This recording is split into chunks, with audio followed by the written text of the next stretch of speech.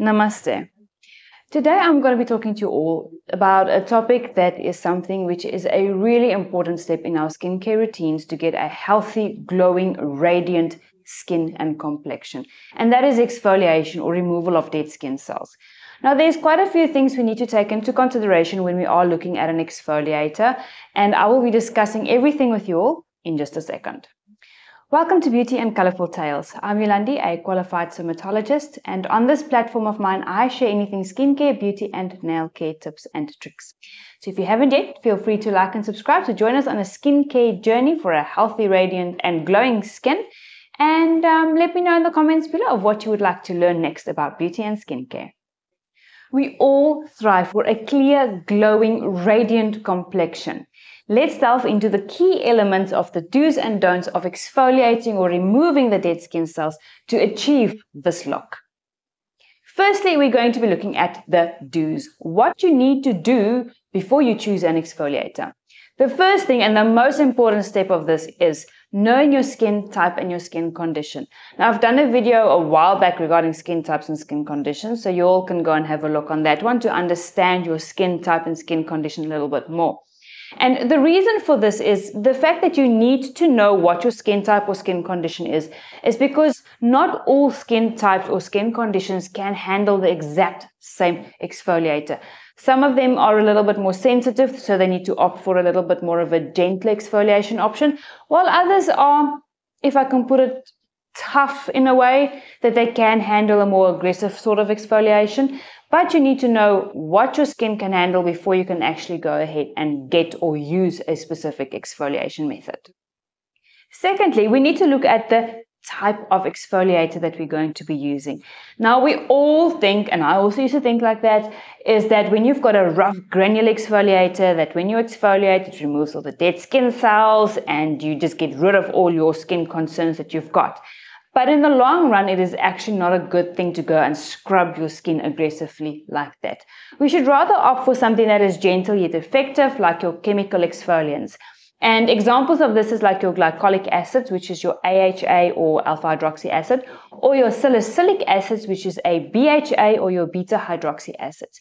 These are very gentle on the skin, yet extremely effective in removing dead skin cells, giving you that radiant glow. Thirdly, we want to start slowly, especially if you've got an extremely sensitive skin or if you haven't exfoliated before. You want to start slowly, doing it only once a week, or if you've got extreme sensitive skins, only once every 2 weeks, just to get your skin into the rhythm of exfoliation and see how your skin reacts. Never just jump head first, going for it 2, 3, 4 times a week exfoliation, because you will oversensitize your skin and you can cause damage on your skin if you are doing it incorrectly and your skin can't handle it. Fourthly, we want to focus on our problem areas. Now, this is kind of a do and a don't. So the do's for this is that you want to concentrate on the areas which is more of a problematic area, which is usually a T-zone. It's called the T-zone, which is your forehead, nose, as well as on the chin area, because there's generally a lot more oil produced in this area, so the dead skin cell buildup is a lot more in this area than what it would be in other areas. Fifthly, you want to hydrate post-exfoliation or after you've exfoliated or removed dead skin cells. And the reason for this is because you've removed the dead skin cells, which kind of forms like a barrier on the surface of the skin, you want to nourish and protect the new, fresher skin cells that is lying underneath. So this also helps to enhance your effectiveness of your product.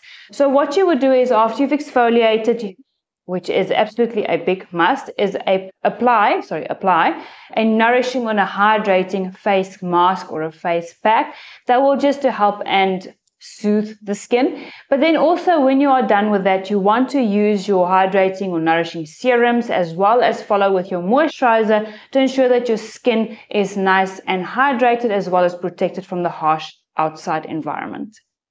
And then lastly, what we should be doing is using an SPF or a sunscreen after you've done exfoliation. Now, this generally counts for if you've exfoliated in the morning. But there are also certain products containing AHAs and BHAs that you usually would apply in the morning that you would definitely need to use your sun protection afterwards. Because if you are using these ingredients in the morning and you don't apply your sunscreen, they can cause sun damage or sun sensitivity on your skin, making your problems, especially if you've got pigmentation concerns, they can make it worse. So you want to opt for exfoliating, general exfoliation. You want to do in the evenings where you can exfoliate, mask and serum and moisturize and all of that. But if you are using, like I said, exfoliating ingredient based products in the morning, SPF is a must. But then again, SPF is a must 365 days a year. We're not skipping that. Doesn't matter what the weather is and what you do during the day. Let's have a look at the don'ts for exfoliation. Now, the first thing is don't over exfoliate. Now, I know I've mentioned in the do's that we have to focus on your problem areas or your areas of concern, but we also don't want to over exfoliate in those areas, causing skin sensitivity, skin irritation, as well as compromising your skin's barrier. And I know that we generally want to go and scrub, especially in the areas where we have a lot of blackheads or a lot of congestion or a lot of oiliness. We generally want to exfoliate a little bit more in those areas to get rid of that. But we also shouldn't be over exfoliating in those areas because we don't want to cause any skin concerns later on. Secondly, don't skip your sun protection. Now, like I've mentioned during the do's for exfoliation, sunscreen is something that you have to apply 365 days a year. You cannot skip it. So the reason for this is because when you are exfoliating or using ingredients that is exfoliating ingredients like your AHAs and BHAs, you can cause UV damage on the skin if you do not wear your sunscreen. You want to prevent premature aging, you want to prevent skin darkening, pigmentation, and even burning of the skin. So remember, SPF every single day. Thirdly, don't disregard your skin's signals. If you are experiencing any burning, itching, redness, skin irritation, even peeling after an exfoliation, which usually happens about 2 to 3 days afterwards, if you haven't done a chemical peel in salon and you are experiencing peeling with an at-home product, reassess your exfoliation technique as well as how often you are doing it, and maybe skip the exfoliation for a while, see how your skin is going, and maybe just slowly reintroduce the exfoliation method again. But generally, like I said, this also once again comes down to knowing your skin type and your skin condition to prevent these things from happening. Fourthly is don't mix harsh ingredients together. There is a reason why certain ingredients are left separately. They're not formulated together, and there's a reason why others are formulated together and they're packaged in one package for you to use. Please don't go and get all 3, 4, 5 different exfoliation methods you can find on the shelves or wherever and mix them together and use them in one application, as they can have an adverse reaction on your skin, causing burning, inflammation, which in turn causes pigmentation, peeling of the skin. You don't want to have any of these things after exfoliation. An exfoliation method should be giving you a nice radiant glow. It shouldn't cause any skin irritation. So please don't mix anything and everything together just to see if you can get the best and quickest results possible. Fifthly, we don't want to use expired products. There is a reason why products have got expiry dates written on them. And it's usually with like a little tub that's got a lid open, which has got 12 months, 18 months, 24 months, 6 months. And that is because the ingredients are tested to be stable and effective for usage up until that time. Now, anything after that, the ingredients can become unstable and they can cause adverse reactions on the skin, compromising your skin. So we want to prevent that. We don't want to have any skin reactions with expired products. So we would rather just, if it is expired, unfortunately, just chuck them and get fresh products. And lastly, we don't want to exfoliate broken or irritated skin. Broken skin in the sense of that you've got wounds on the skin, meaning cuts or abrasions on the surface of the skin, because it will burn with exfoliation. And then with irritated skin, your skin's barrier has already been compromised. So you don't want to irritate the skin any further than what it already is. So you would definitely not exfoliate on that.